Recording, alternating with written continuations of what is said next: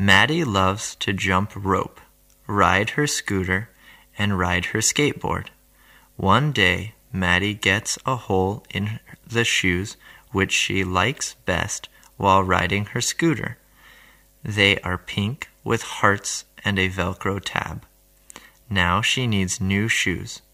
Maddie's mom takes her to the department store on Saturday morning.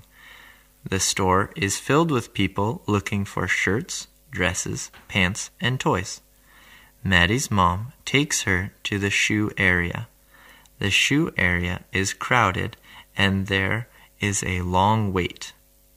Maddie does not mind. Maddie sees a pair of purple sneakers with orange laces.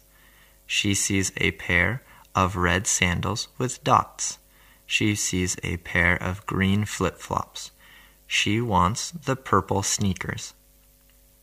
"But you do not know how to tie your laces," says Maddie's mom. "I will learn," says Maddie. Maddie's mother thinks she does not want to tie Maddie's laces each morning before she goes to school.